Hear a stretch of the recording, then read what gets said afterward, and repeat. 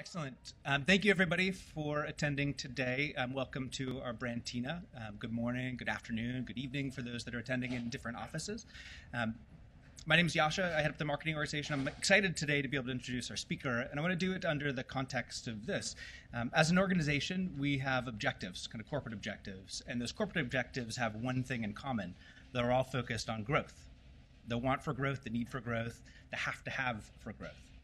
One of our challenges as an organization, as we move away from the objectives at a corporate level for growth, is to apply those objectives into each one of our organizations. What I find, and I'm 3 months into the organization, is that one of the first discussions we have is how growth can happen and what the restrictions or the friction points are for growth. And most oftentimes those conversations are actually first and foremost about resources. Growth is inhibited by the lack of resources. What's interesting, though, is that, in fact, growth is not often hindered by the lack of resources. It's a different view into a process that can be effective. And that's why today I'm particularly excited about introducing Hiten. Hiten's going to talk to us about just that topic, growth. Couple of kind of key areas to talk about so that you have some context about what Hiten's done with his professional career. First, from a professional perspective, he's been one of the people in Silicon Valley and in technology generally that has been a very well established serial entrepreneur. He's funded and grown his own businesses. He's had venture capital invest in other businesses, grown them very successfully. You may have heard of a couple of his businesses, one called Kissmetrics, another called Crazy Egg. From a personal perspective, and this is why I'm really excited about having him here, is that I've had a chance to meet with him multiple times over the years. I've seen him speak many times, and there are a couple of aspects of him personally that are really important and relevant for us here at Mozilla. First and foremost, he is absolutely selfless with his time. And that's very important. When you consider the opportunity to learn as an organization, those that have experience need to be able to first have a desire to share their time, then two, make that commitment to share their time. And Heten's always done that. And the second is that he is an absolutely wonderful mentor. And with such a broad set of experiences, his ability to come into different types of organization and provide his perspective is incredibly powerful. So with that, please give a warm welcome to our guest today, Hiten Shah. Thank you.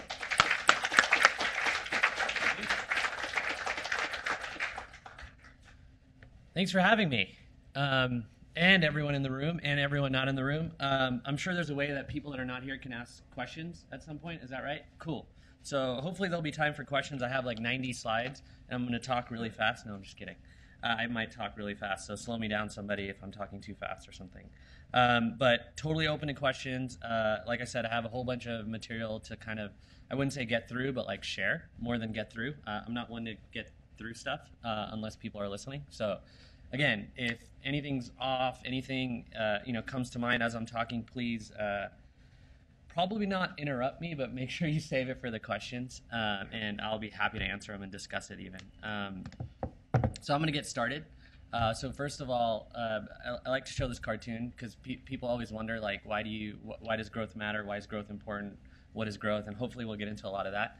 But I'm sure many of you have seen this scenario, even if like people haven't been this deliberate about it. But like you basically look at numbers, and whether that's up or down like this, it's just like we don't know why it happened.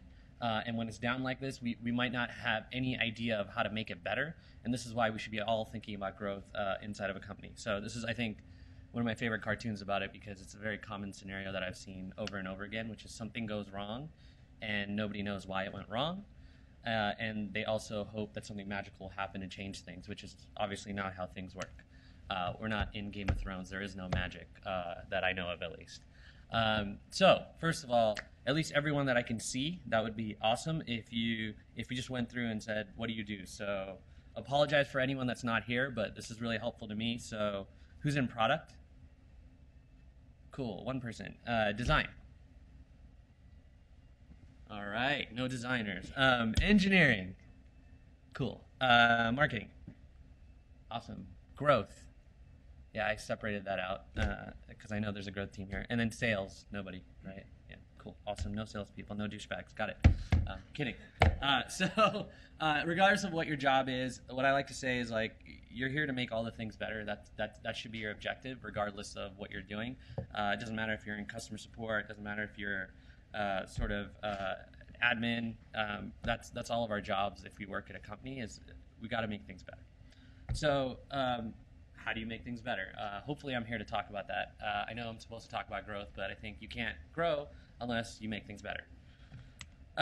So my answer, and this is a very sort of standard answer and something that I think obviously a lot of companies are sort of privy to and doing a lot of, which is experimentation. Even if you don't have a growth team, or you're working on product or something like that, it's likely there's a lot of experimentation going on. You might just not know it. Even like being able to do like 3 or 4 different mock-ups and do user research is a form of experimentation, at least the way I would define it, because you're basically trying to see if something works or not, and you're also putting it out to some amount of customers, users, whatever, just to see what happens. But one of the things that's kind of core to growth and experimentation is the fact that most tests fail. And this is kind of what a lot of us that have done a lot of experimentation kind of get used to. So, when people run A/B tests, a lot of the time there's a lot of connection to a certain variation, just because you helped create it, or you're really bought into the fact that it's going to work, hopefully because you learned that it solves a problem for customers, but maybe it's just because you have an opinion. But then you eventually realize once you run enough tests that like it doesn't really matter what you think. What really matters is what actually happens when it sees the light of day and people start using it. And experimentation allows you to have an actual comparison. So it's not that, like, again, you will avoid that scenario of the cartoon where something's up or down, you don't know why. If you experiment, you'll actually know why. So again, I think I made the case for it, but like if you don't experiment, you don't grow. A lot of people think growth is like a strategy because you get to pick a place you want to get to in the future, hopefully, if you're doing growth decently. And hopefully you can get there, but that has a lot of hope and a lot of like pie in the sky, lick your finger, put it up in the air, make up a number. But really, at the end of the day, growth is actually a result of process, not a result of just like a strategy. So this is something I personally noticed. So one of my businesses, Crazy Egg, was launched about end of 2005. This is actually the signups over time, and each one of these lines is I think a month. And this is from, let's say, about the beginning of 2006 onwards. And as of, I would say, about the last 18 months, I think that's about 18 months, we really unlocked a lot of growth even in that business, because generally in a SaaS business, they call the slow ramp of SaaS, slow SaaS ramp of death or something like that. And we've definitely experienced it. And this is just an example of like, once like historically in that business, we've been very, not really focused on growth, to be honest, and just letting it sort of grow by itself, just because that product, Crazy Egg, it creates heat maps where people are clicking on a page. It's a very unique sort of proposition and has been for a long time. And so it just kept growing. But then when we actually started getting serious about it, we realized that there's a ton more opportunity than when we attempted some of these things before, just because of the way the world is today. We have another product that we purchased in 2012 called Hello Bar. And with that product, this is literally when we purchased it onwards, the same metric of signups. And you can see that we're at levels that took us years to get to at Crazy Egg already with Hello Bar. And there's a whole bunch of reasons why, but the point that I would make here is that like as time has gone on, growth has actually, from the standpoint of getting signups, getting revenue, things like that, has gotten a lot easier because of all this experimentation, all the sharing that everyone's doing about what's working and what's not. So I'm going to give a few examples of how growth has helped my businesses, and then I'll get more into sort of how to do that. So the first one is and I have some decks out there about this, but we were trying to increase the installation rate of Hello Bar. Hello Bar basically puts a little bar at the top of your page after you insert a JavaScript, so people actually sign up and then they have to actually install it. And so we were able to get a 40% improvement by following the process I'm going to describe a little bit later. At Kissmetrics, my other company, we saw a huge improvement by following the similar process around just getting more signups from a features page. Another one would be at Crazy Egg on the homepage. After a bunch of testing, we were able to see a 64% improvement on signups. And this one's one of my favorites. We were literally able to double the revenue coming in from our main sort of marketing site using the same process that I'm going to go through. This is still probably one of the crowning achievements, but in a 3-month sort of pretty aggressive experimentation cadence, we were able to get a 300% improvement. So it's like about a 4xing of our signups. And I can go through this, so I think I'm going to go through it just to give some examples of the kind of stuff we figured out. But Prior to the way you see this today, where there's like a form field and there's a button and it says login with Google, we had a traditional like name, email, password sign up form. And when we moved over to letting people log in with Google without even putting in any info, so this was before the form field, we were able to see a 60% increase in signups just because people didn't have to enter any information in. They would click. Most people are logged into Google in the browser, and so they would click again, pick the email, and then they'd be done. So they didn't have to enter any info, no password, no email. So that was a reduction of 2 fields. And then the name we got as well. So it was a reduction of all the fields, and it made it like what I call click, click, awesome. They just click and converted. So that was huge. After that, we tested the copy on the button, and we tested things like sign up, sign in, log in, and even like get started and things like that. And what ended up working is login with Google. We did some research on this, and what we realized is that people consider sign up a very heavy thing to do, like, and requires a lot of work, while they consider a login something sort of less, more seamless. And we also were concerned about this. This is a good example of where, like, even we were concerned that like login might be a little deceiving or something like that. But we basically started analyzing how people felt about login after they actually hit the button and got through it by popping up a little survey and just saying, you know, what do you expect to happen next, kind of thing. And they actually expected to sign up for the product, even though when we used the word sign up, there were less people that got there. So we are very sensitive to that as well. Another one, 2 of these other ones in here that are worth mentioning are when we added a form field where we asked people for their URL, that actually increased by another almost 40% in terms of signups. At first, we were a little confused by this because we had removed all the fields in the beginning and had gotten these improvements, and then we added a field. But this field is very important because it basically is the starting of the process of people investing in signing up for this product. So we actually did similar surveying with both variations, where one with the website URL, one without it, and we learned that people were getting invested. The words they used were different when they put in the URL or when they didn't, and that was because we enabled that, their expectations shifted about what they're going to get next. They essentially thought, and we had to do some work here to sort of deliver on this promise, but they thought that we would start personalizing the experience from then on because we asked for the URL. And then last but not least, you can see this page, obviously without the metrics and the green writing, it's pretty sparse. So generally, I like things that are pretty sparse because that means that there's one thing people can do, and hopefully they do that thing. And so I was skeptical on the link at the bottom. There's a little blue link there that says, want a 3-minute overview of KISS metrics? Click here. And I was skeptical of even doing it, but we tested it. And it actually ended up increasing signups by 11% because basically we're solving for 2 different types of people now. So there's people who are ready to use it just by reading it and signing up, or ready to sign up, and then there's people who still need more information, and we were able to give them an option but yet not get in the way of the other folks. While usually when you do this type of stuff, most people come up with designs that are very distracting for people who just want to sign up.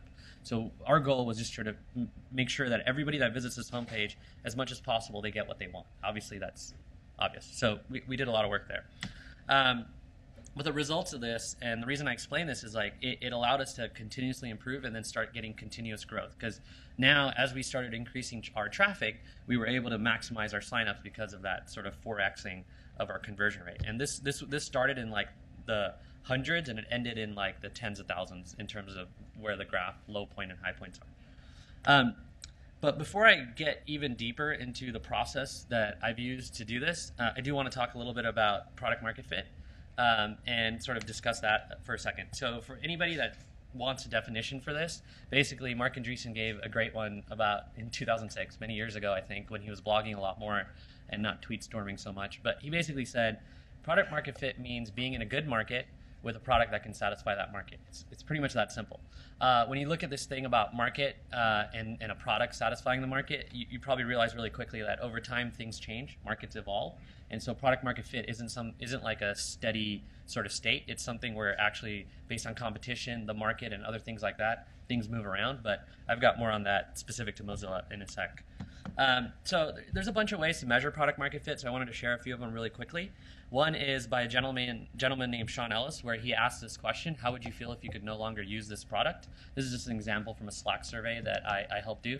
And the goal is that you want 40% or more people to say they're very disappointed or they'd be very disappointed if your product no longer existed. This is a very qualitative approach. And the reason for that is that if that many people believe that consider your product a must-have, then it's likely that you have product market fit with a good amount of people that you should start thinking about how to optimize and start growing. But if you don't have product market fit, this kind of surveying can also help you reach it, because you're able to understand how people think of your product. There's a lot of other questions incorporated with this, and I've got the link right there, and I'm sure you'll get this deck after this. So another way to measure it is Net Promoter Score. The reason I like Net Promoter Score is because it helps solve some of the debates, and I'll talk about some of those later. But basically, a lot of times when you run experimentation, you get into this thing where people feel like it's going to impact the experience in a negative way. And that generally means that you're making an assumption about the customer base and how they're going to feel. And instead of making the assumption, I tend to take it and try to quantify what we're talking about, because otherwise it's a very subjective thing. So how do we turn something that's subjective into objective, sort of an objective measurement? So what you could do if you're worried about feeling is you can run this survey and get a baseline of what your Net Promoter Score is. And then based on changes you make or people that are exposed to different experiments, you can also run this on those people to see if there's an impact, positive or negatively. So one thing about growth is that there's so many things that are qualitative or feel like they're not measurable. One thing I've learned is that everything is literally measurable. It just depends on how you think about it. And it's better to measure it than not, because at least then you'll know what's going on, even if it's not a perfect measurement. Because obviously a Net Promoter Score, a 0 to 10 scale, isn't a perfect measurement of satisfaction or feeling, but it's better than not having any data. Retention is another example of how to assess product market fit. Basically, this is just a normal sort of retention curve. Many people use cohort tables, but what you're looking for is over time, for these groups of people, what percentage of them are active as time goes on, and making sure that that's high. So you can see here, if it flattens out, that's actually good. If it starts going all the way down to 0, that's bad, because that means you're losing people over time, and you probably should do something about it. So a lot of times people worry about running experiments and looking for a conversion rate and stuff, but commonly, some kinds of experiments, it's really good to see which one has a better retention. So if people are exposed to a certain homepage or a certain onboarding experience, you want to measure the retention curves for those two cohorts, oftentimes not just the conversion rate, because what you're really trying to do is, if somebody spent all that time to sign up, you want to make sure that they're actually retained and do whatever you can to keep them around, partly because it's good for them, because they actually signed up and tried to sort of make it work. Engagement is another thing. If you can get down to how individual people are engaged, that would be awesome. I know there's a lot of, especially at Mozilla, there's a whole bunch of policies and kind of ideas around respecting users and stuff like that. There's always a way to do it and keep it anonymous, so I'm sure there might be some questions about that, so I'll save that for the questions though. Another thing is churn. If you have a SaaS business, churn's a big deal, and this is just an example of 10% churn, but yet a company getting 100 new customers every month, and you can see it's kind of a flat thing. It's not actually up and to the right. If you keep going like this, it's likely that the churn will catch up to you, and you'll start decreasing your revenue, because the amount of revenue you lose compared to the new revenue from 100 new customers every month is greater. And that means you're actually making less revenue every month, even though you're getting a whole bunch of new customers, because you're not keeping old ones. The final piece of this is something that I think we all notice in products that we see. Apple's probably one of the biggest examples of this, but when people tell each other about it, that's sort of word-of-mouth growth. One of the things about growth in general is that if you have product market fit, you have a good product, and you've got enough people exposed to it, you're naturally going to start getting word of mouth. And so this is a very natural thing, unless you're obviously doing referral programs and stuff. But prior to any of those kind of optimizations or improvements, this is a very key indicator. So early on with Kissmetrics and one of our other products, Kiss Insights, we started seeing a lot of tweets like this. You can see this is from 2011. That company we definitely didn't keep up, so we don't get tweets like this anymore, but that's a different story. But in the beginning, it was something where we saw a lot of word of mouth, and that was a great indicator for us that we were sort of close to product market fit.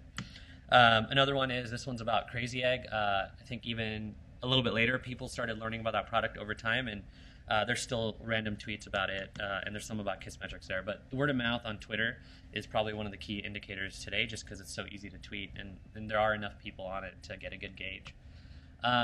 Outside of that, I do want to make this point and kind of stress this because it's sort of a newer pattern, and honestly, I don't see people talking about this, but where a company starts and how it starts actually greatly impacts how the company thinks about growth naturally.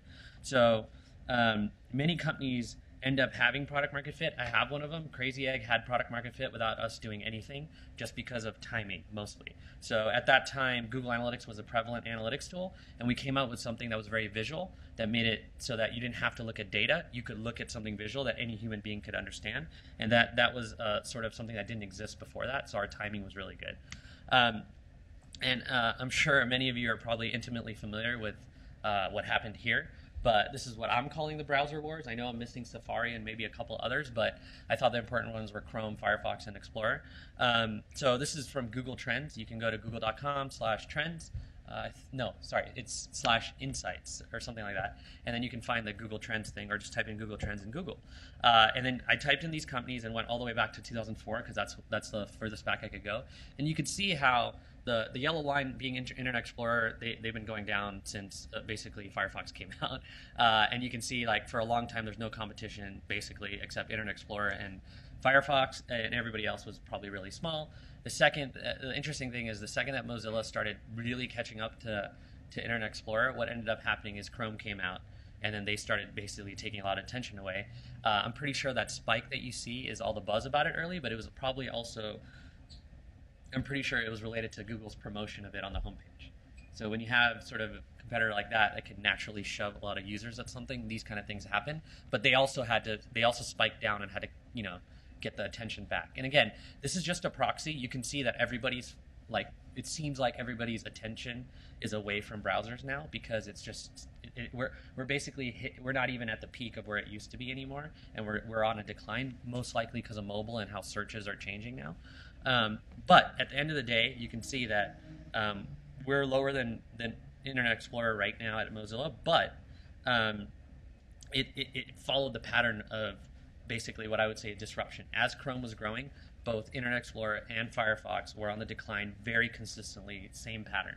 And it's just a fascinating thing to sort of watch. But I would say that Firefox is definitely a timing sort of business, where the origin of it and the initial growth and product market fit had a lot to do with timing.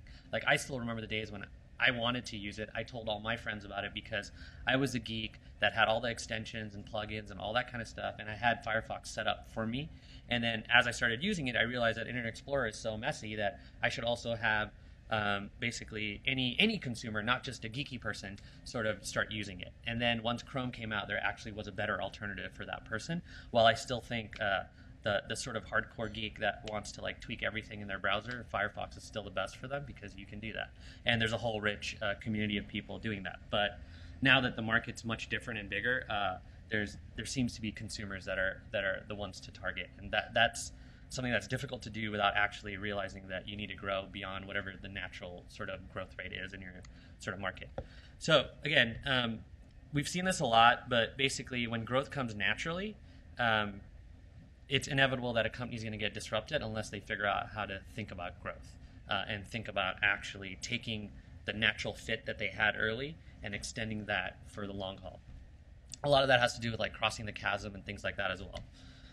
And when I see this situation, I feel like Mr. T, where I pity the fool. So I had to have my 80s Mr. T reference. That was it. So now I'm going to talk back about growth specifically. So one thing that I've learned, and one thing that's I think important to note, especially because there's all this content, all these tactics, and all these things out there, it's never one size fits all. Even the same similar products, highly competitive markets, it looks like they're the same exact solution. The way they grow is completely different. I think a good example of this is Living Social versus Groupon. I know they're all screwed up now, but before they were all screwed up, Living Social was number 2. The way that they had to grow was a lot more aggressively than Groupon, who actually kind of had a natural fit once they figured out this model of couponing and scaling through collecting emails. While Living Social had to do innovative things like partner with Pandora early in their ad system to create some unique opportunities for growth and things like that. So growth is definitely not one size fits all, and I'm a dad, so I know how that problem looks with the arms and the legs. but I thought that was a good representation of the problem, because those onesies are one size fits all, but they're still hard to put on. So growth is not a set of hacks. This is one of our this is our founding team member at Crazy Egg, and he doesn't hack. He works on growth all the time, but it's really important to know that it's not a set of hacks, even though everything you read about are all 90% of the content, maybe even 99, is about all these tactics and hacks and tweaks, and even even the example I gave from earlier, that's kind of a tactic, right? It's like, here are all the tactics we use to improve this page by 400% or 300%, but that's not necessarily the basis of growth. That's just the tactics of it, and because it's not one size fits all, your tactics have to be very specific. This is one of my favorite ones. There's a site called Dark Patterns. Any of you in the room know the site? Some of you? Great. So it's darkpatterns.org, and I actually moved this video to this exact point with Darth Vader, but growth is not dark patterns. It's not about putting these dark patterns into practice. Yes, there are companies that have put them into practice and had a lot of traction with them, but at the end of the day, a lot of times, any of these dark patterns, they end up biting you in the long run. They hurt your word of mouth.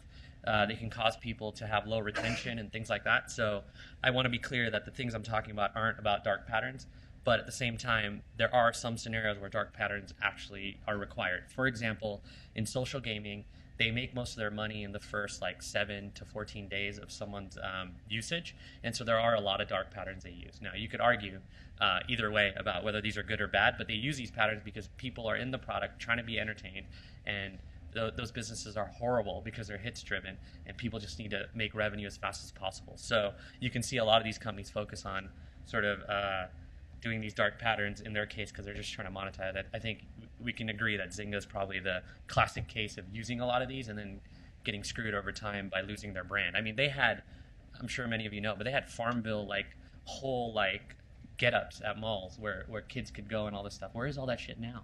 Right? Well, it's probably because they use all these dark patterns and nobody cares about them anymore. So on that note, growth is a company-wide mindset. So it could be bad growth or good growth. If you consider Zynga, it was probably more bad growth, where the company got used to this practice of these dark patterns, and that's how they made money. And then that ended up biting them in the ass eventually.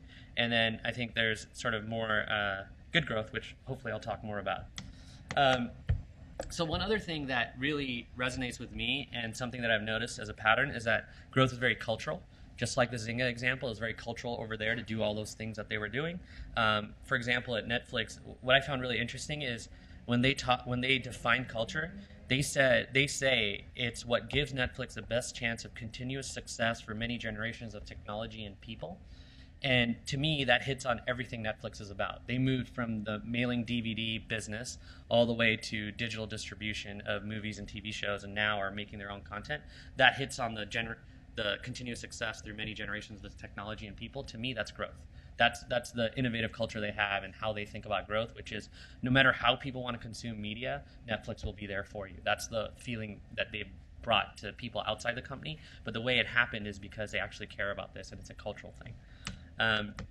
So I stole some of the Mozilla values for a couple of these slides, just because I want to give some examples of how growth can actually align with your values. So I'm going to go through some of these and talk about them. So the number, this is 2, 3, and 4, and I have 3 more on the next slide, but I'm going to read them out too, because I'm sure all of you know them, but it's helpful.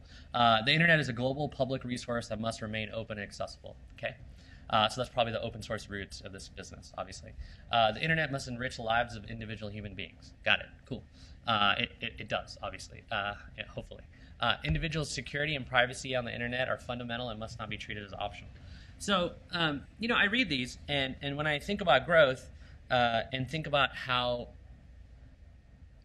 subjective these values are, it makes me feel like they need more definition for different parts of this business, so that you can define what a global public resource actually is. And I read some of the material, and I know there's some stuff out there, but to me, these are the values of the company. And when you think about growing the business, it has to be aligned with these, or these need to change, right? And people don't tend to change their values very often.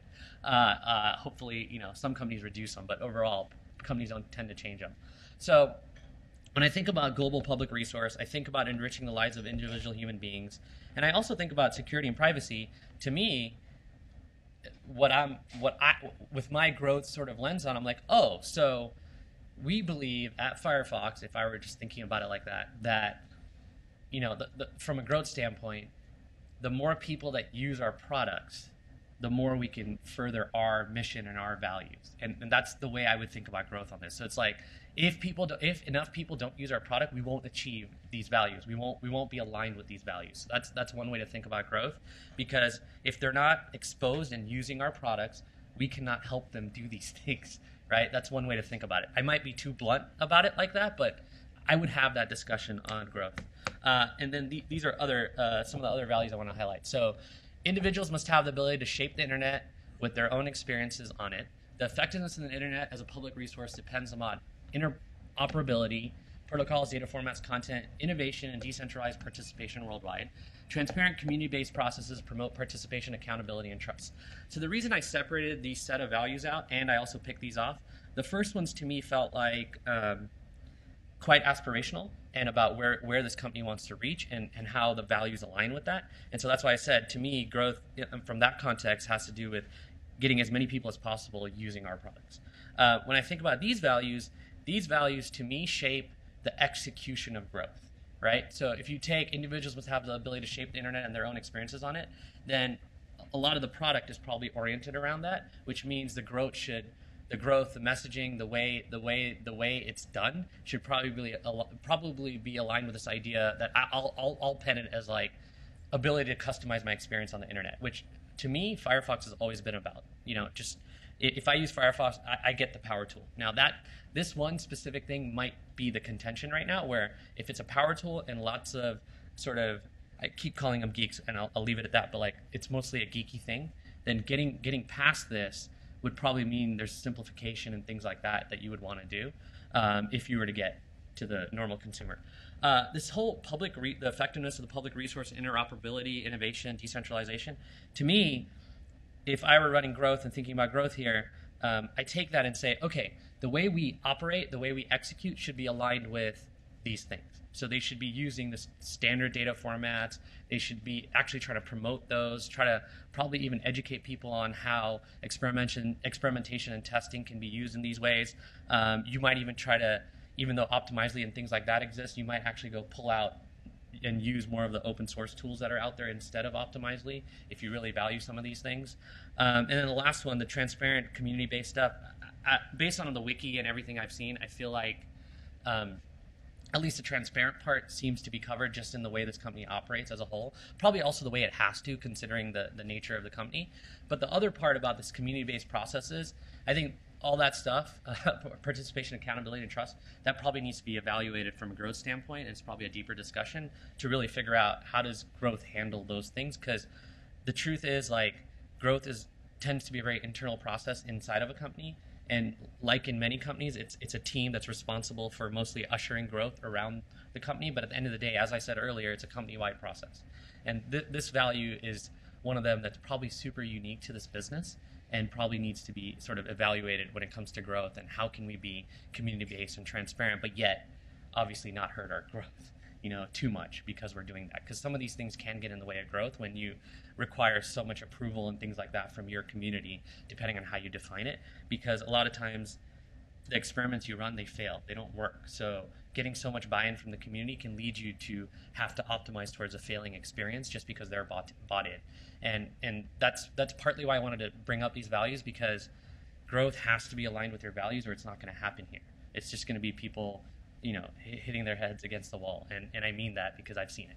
So it has to be aligned with the values, and that discussion probably should happen. So here's another values thing I like to talk about. I like Legos, obviously, but the concept is pirates and explorers. So you can look at a company and figure out who they actually are just by thinking about it like this. So explorers tend to think about everything they're doing as revolutionary, not even evolutionary, but we're different, and hopefully we're different and right. And that's what an explorer is. I personally tend to be an explorer. Pirates tend to be people that think about competition a lot and think about how do I get what someone else has, basically. So if they were looking at those trends graphs, they'd be like, how do we take Chrome market share away? And that's how those people are driven mentally. And for me, every company is on some spectrum between these two. And the definitions look like this. So explorers are discovery-centric. They tend to be first movers or early movers into a market or an opportunity, and they tend to focus on solving problems. While pirates tend to be more market-centric, so competition, alternatives, things like that come to their minds a lot. They tend to be fast followers, so they'll see something really neat, and they'll be able to build it faster than anyone else. That doesn't mean it's right or wrong. It just means they'll be able to build faster. And then the last note is they build solutions. So since they're not really looking out for problems, they're generally looking out for things that are popular in the market or things that might get popular that they should add. So they're doing a lot more copying and fast following really fast. And the way their organizations are set up to support one of these two functions. Over time, companies tend to need both sides, but most companies are always skewed one way or another. I like to call it a spectrum just to be nice to people, but like ultimately businesses are either one or the other in my sort of experience, and they really lean heavily towards whatever they've developed. And even looking at a company's org structure, you can probably figure this out. So this is kind of, I didn't want to leave you with like, oh, growth is cultural and everyone should think about it in a company and it's a mindset and then be done with it. I think there's exploration about what is this company, how do we operate, how do we think about some of these things, and then figuring out how to get growth based on that. And also figuring out what areas are worthy of change, right? If they're going to get in the way of growth and things like that, and having that discussion. So again, I stressed this already, but like do what's right for your company culture. That's probably the biggest lesson I can give a company like this that has very specialized and also quite subjective values just from reading them. Because values are already subjective, but when they're really high level, it can be tricky to navigate them. And then the last thing is I would inspire all of you to think about how do you treat this company like your own little lab and actually run more experiments faster in all kinds of areas. So we've discovered that you can experiment in every area of a company, and if you think about it like that, you're more likely to understand what, why, how of what you're doing, and less likely to just do things and have to guess, just like that cartoon in the beginning of not knowing why something is up or down. So now I'm going to go into the experimentation process. It's stuff, much of this stuff is probably things you've seen, but I've tried to organize it to explain the process that I use. This is all from like books like Lean Analytics all the way to this guy Avinash who writes about analytics to sort of things that I've learned over time. But it's a simple 4-step process, and I'm just going to jump right into it. So so the first step is data. You need data. You can't really do anything on growth without data. Data helps you figure out what to improve. So obviously, Alice in Wonderland, if you don't know where you're going, any road will get you there. So data helps you figure out where to go. This is one of my other favorite cartoons. Everybody knows you can't drive with no window, right? Or tinted glass in the front, and that means you'll be blind. And again, it's the advocating the data. Yeah, no problem. Cool. So first of all, data doesn't make decisions for you. So this is really important to stress. A lot of people believe that, you look at the data and whatever the data says you do. That's not true. What data does is it informs your decision making. The reason for that is if you just do things based on data, you're not going to account for the company, the culture, the values, and the opportunity ahead. And you're just going to make sort of iterative decision making based on data. So I can't stress it enough. And honestly, when I say this, people usually have a sigh of relief just because data is a little bit daunting and it doesn't actually tell the full story. But it does help you identify the most painful problems people have. So I'm going to start with quantitative data and just give a quick framework. Simple thing is, when you're in doubt about what to improve, just look at your top pages. In fact, look at your top anything. Figure out where there's a lot of volume, and then see what you can do about that. See whether you can make an improvement or not. Even if you're not running an A/B test, finding out where there's a lot of volume is really important because those are probably the areas that are worth improving, and they're the ones that you're going to usually see the most impact. I came up with a simple framework as I was presenting, and I didn't have the framework, but I was presenting like a few scenarios I'm going to show you, and somebody came up with this little graph. I have a prettier one later. But basically, if you're in Google Analytics, and these are just examples of finding opportunities with data, and really simple examples, but if you're in Google Analytics, you can go 3 levels deep in the navigation, find your landing pages tab, and then basically find pages that have high traffic and a high bounce rate, and those are all very easy opportunities to like run A/B tests. This is a product like Unbounce. So if you have a bunch of landing pages, you can do the same where you find opportunities where you have a lot of traffic and a lower conversion rate than any of your other pages. This is just with email marketing or any kind of channels. You're basically looking for high traffic opportunities with low conversion rates. Same thing. And I've got a little graphic here, so let me just describe it. But basically, if you have things that are high traffic, low conversions, you'll be in the top left quadrant. And in that case, you're trying to increase your conversions so you can have high traffic, high conversions. That's a great place to be because you can do A/B testing in that scenario.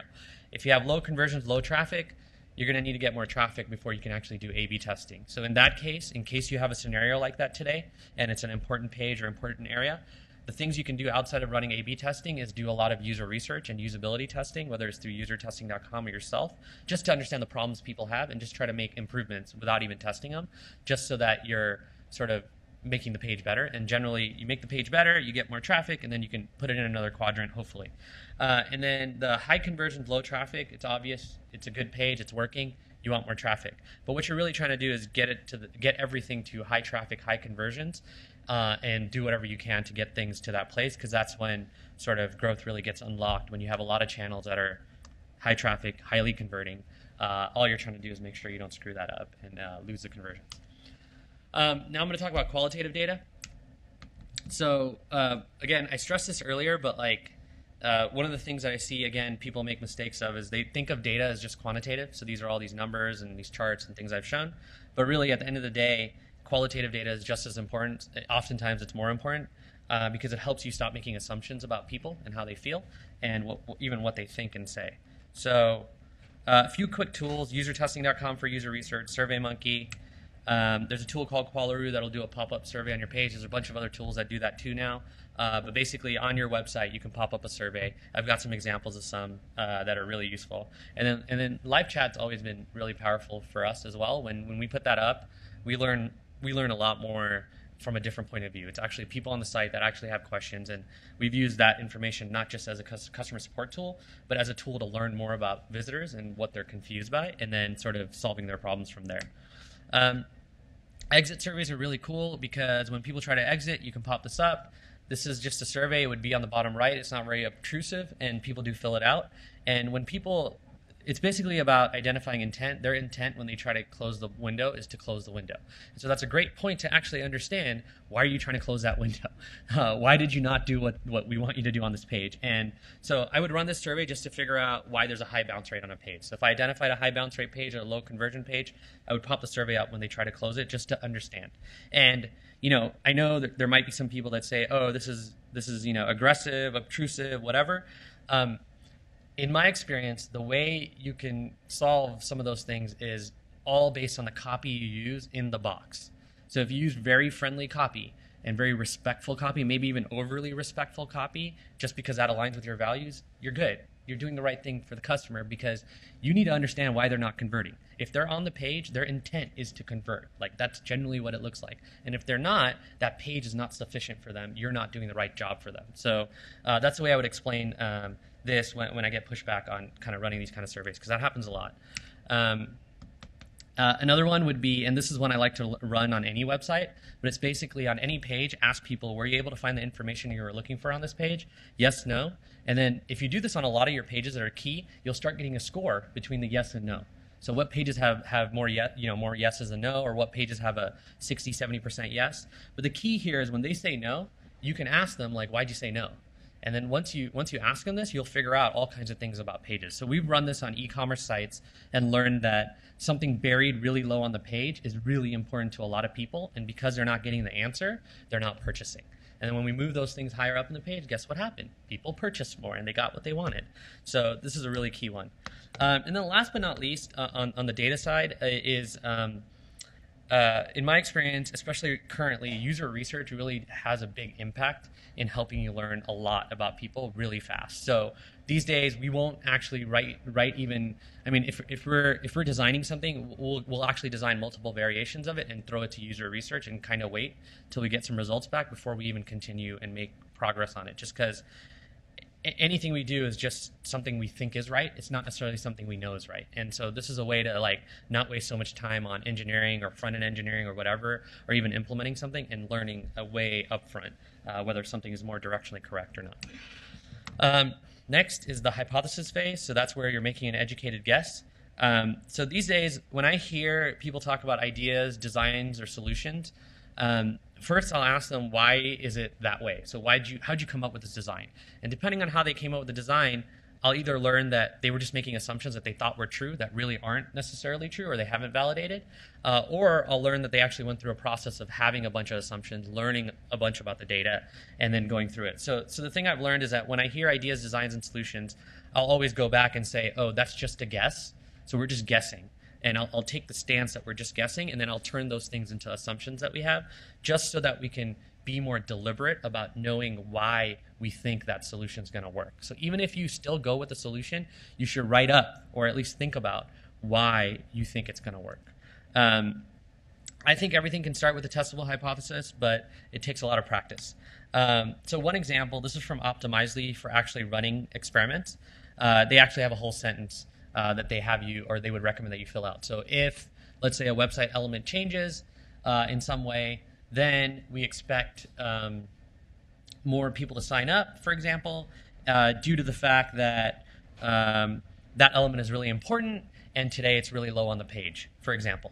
And if you go through this process and you write enough of these out, you start learning that, like, if you want a more educated guess, you have to do the data stuff better. So you have to go get more qualitative data or get more quantitative data to be able to actually rationally write out one of these. And so this process is very good in helping you rationalize and understand why you're actually making a decision or creating a solution. Another example would be if you really want to get into the data, you can estimate how something's going to impact your conversion rate or any metric. So if you've taken the opportunity to look at data, found a problem based on data, then the onus is on you to estimate how your solution can make an improvement. And once you start kind of doing this, the next level of this is basically taking any of your test ideas and turning them into these equations and being able to give some sort of idea of what we should work on or what experiment we should run by basically prioritizing them. So in this example at Kissmetrics, when we were doing a lot of that experimentation I described with the homepage and even other pages, we got all the way down to what did we think it was going to increase our revenue by based on what improvement we think we were going to get from each test. And that really changed a lot of things. One, we got better at guessing once we got the data back that it either worked better or worse than we thought or the same.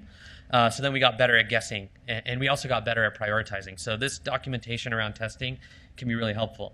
Now, in the case of Mozilla, when I think about transparency and things like that, these all feel like things that could just be published out there for people, and they could understand what this business is going through to get growth, right? Those are the things I think about from a value standpoint.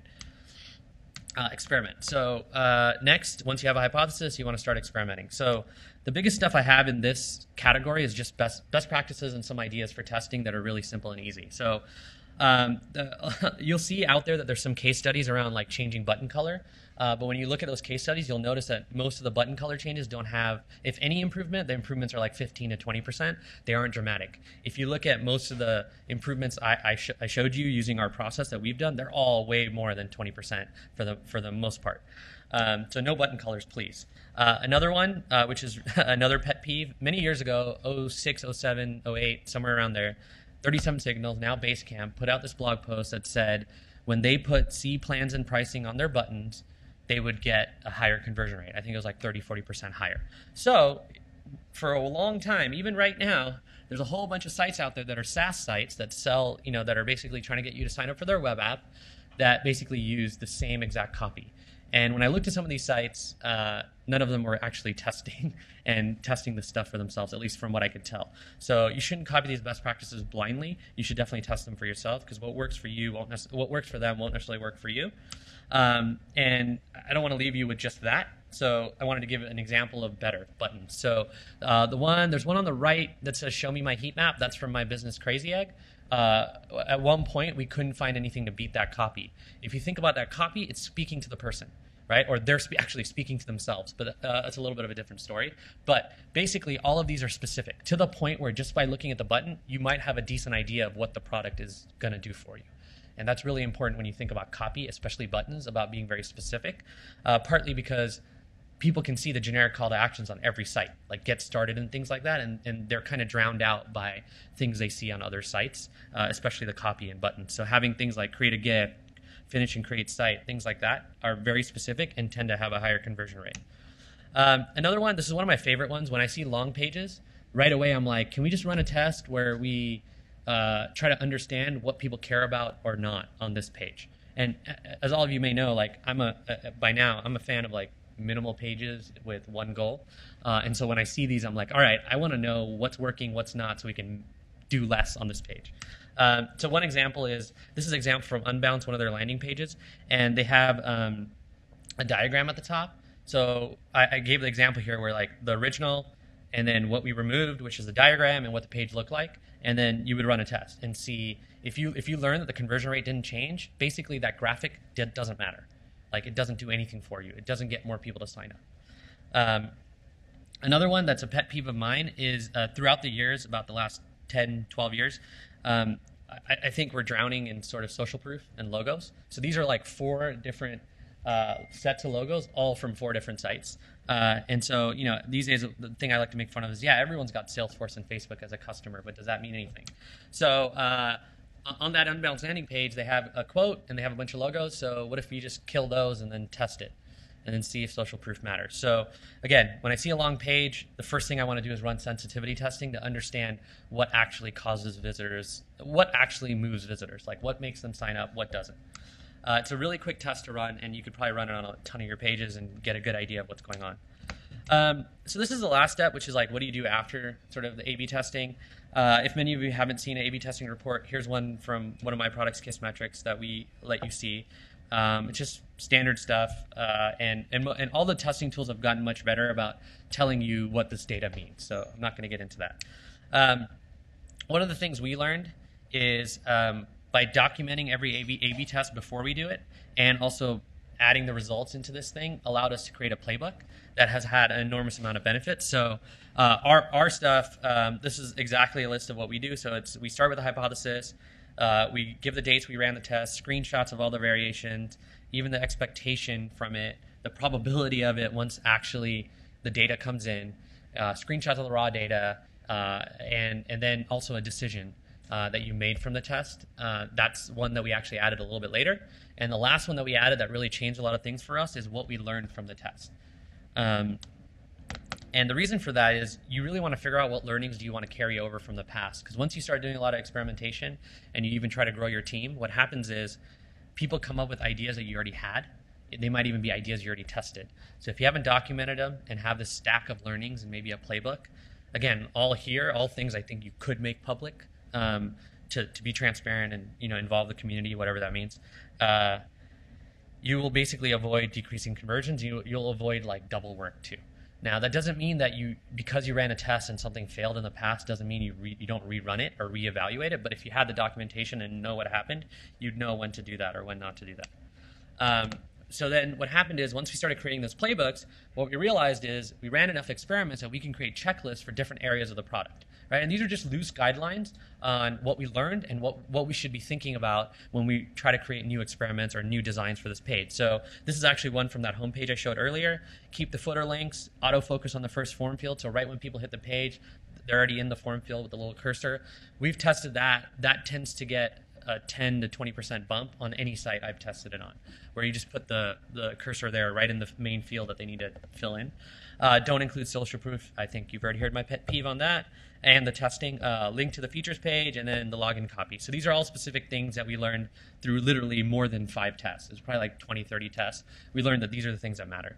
And so we create these for every area, every page, just so that whenever someone creates a design, they actually know kind of what we've already learned and sort of follow that guideline. Or they have a very good reason not to, and they talk about that reason in their write-up. So these are a few last parting thoughts. One, can't stress this enough, but like a solution, a design, an idea, that's just an assumption. And so what you're really trying to do is as fast as possible take it from an assumption and an opinion and turn it into a fact. And this is like what experimentation, testing, getting data actually does for you, which is when you have an assumption, a question, or an opinion, you should go figure out whether it's right or wrong. That's actually what you're trying to do. And you don't want to wait till you build something, change something, put it out there, and then hope that something changes. Instead, you want to be a lot more deliberate so that you're more likely to be right than wrong about what you're trying to do. Next, this is this is probably one of the hardest things, but like if you're not testing, you're not learning. And the way we learn isn't through testing as we grow up, unless we were like, in the science lab all the time or something like that. So, one of the things that I've done is I went and I have friends that work at labs. I've actually watched them at the lab and just understood how they think about the world and how they do things. And like, it is like this. Everything's a test. Everything's documented on like paper, believe it or not. But they're dealing with like complex, usually biological and different problems with lots of variables. But the way they do it is at the labs and using the scientific method is all that we're talking about. It's just the scientific method. That's all I just talked about, not anything else. It's just applied to what we do today. And, this is kind of like probably the final thought I would have on this, which is basically, if you don't have a process, even if it's lightweight to start with, which it probably should be, you won't continuously improve, because what will happen is you'll reevaluate, redo things that you already learned and already did. And I've painfully went through 6 months of like doing that once, and it was just horrible because we just kept coming back to the same stuff because we never really wrote enough stuff down. And so our growth stalled, the improvements we were able to make stalled. We even let down our customers a lot of the time.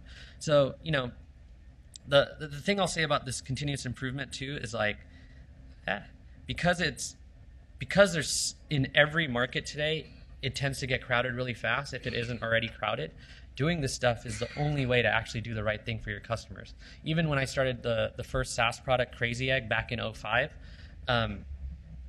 it was so much easier. We had natural product market fit because people didn't have that many analytics tools they could use or that were providing value to them. And so the market was limited, and so it was easy, right? Now, if you even look at your market, especially in terms of browsers, I'm sure if I just pick on one of you, you can name 10 browsers for me right now that I don't even know about, right?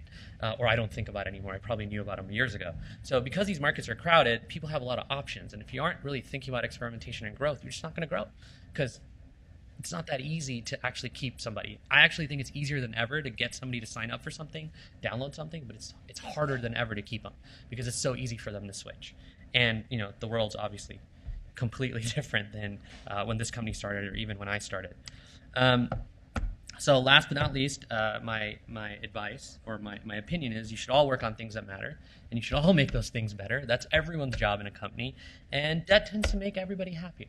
So that's what I got, and I'm totally open for questions if you have time. Yeah, 2 minutes. Oh, no. Thank you. Anyone, there's none on chat, but anyone in the room with a question, there's microphones there. Yeah, and my email, you can pass it around too. I'll take questions by email as well, and I'm always happy to help. As was said earlier, I'm a really helpful person, but We have one yeah, question. awesome. Just speak.